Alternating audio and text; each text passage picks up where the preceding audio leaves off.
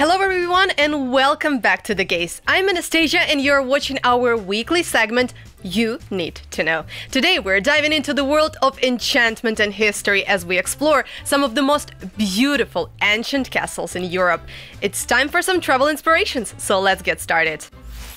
First on our list is the mesmerizing city castle of Dubrovnik in Croatia. Founded in the 7th century, Dubrovnik has always been a major trade and cultural hub. Often referred to as the Pearl of the Adriatic, this city is a labyrinth of narrow streets and ancient buildings topped with the red tiled roofs. Its historic center is a UNESCO World Heritage Site, and it gained international fame as the filming location for King's Landing in A Game of Thrones.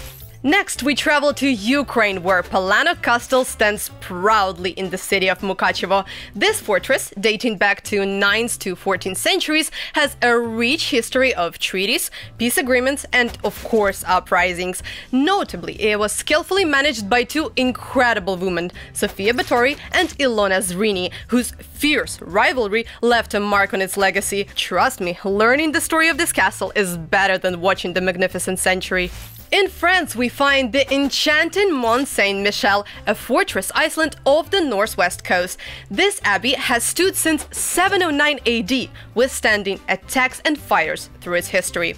Today, Mont Saint-Michel is the second most visited site in France, after Paris of course, and is recognized as the UNESCO World Heritage Site.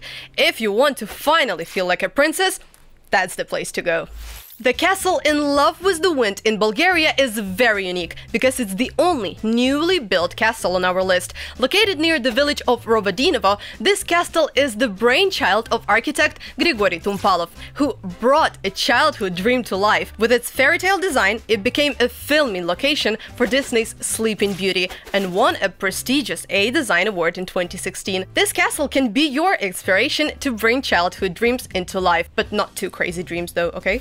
Heading to Romania, we visit Corvin Castle in Hunedoara, a striking Gothic-style fortress established in 1446. Built by the Anjou family and later transformed by John Hunyadi, it features luxurious halls, a chapel, and a grand down bridge. This castle's medieval charm continues to captivate visitors worldwide.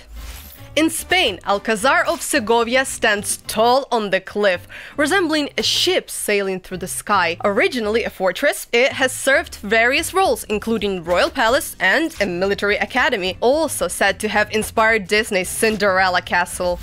And finally, we arrive at the iconic Neuschwanstein Castle in Bavaria, Germany. Built by the reclusive King Ludwig II, this fairy tale retreat opened to the public in 1886. Today, it draws 1.4 million visitors annually, eager to experience the dreamlike vision of the fairy tale king. And that wraps up our journey through Europe's most enchanting castles. Which one would you love to visit? Let us know in the comments below. Don't forget to like, subscribe, and hit the bell icon for more amazing stories. Thanks for watching and see you next time on You Need to Know.